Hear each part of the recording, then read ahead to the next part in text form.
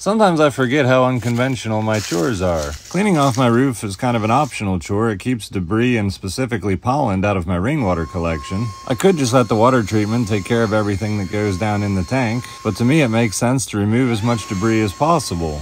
If my rainwater collection is full from winter like it has been every year, I stop collecting water for about a month while the trees drop all their pollen and just let it bypass. Then on a nice dry day, I blow everything off and connect it back up again. I'm not actually responding to the individual that left this comment, but it reminded me that most people's outdoor chores involve mowing the grass, running an edger, pulling weeds, and putting mulch around flowers.